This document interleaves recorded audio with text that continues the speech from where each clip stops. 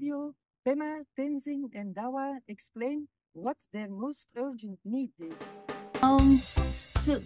Right now the difficulty is we have books, but we don't have enough shelves. Right now we have shelves that can keep books, but if we take one book, everything will fall off. So, and also, like, we are thinking of making the shelf height appropriate for the children. That means, like, the lower the height of the shelf, the more shelf we need it. So we need to come up with new design, and then, yeah, so it's actually quite costly, especially the wood and the furniture. And how much money do you need, you think?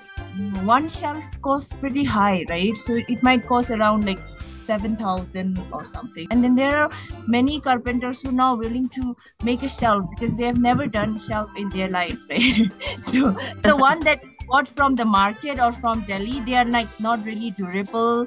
And if we make it from here, I think it's more durable. It will last longer, so we can use it for a long period of time. So I believe that your money will not go to waste.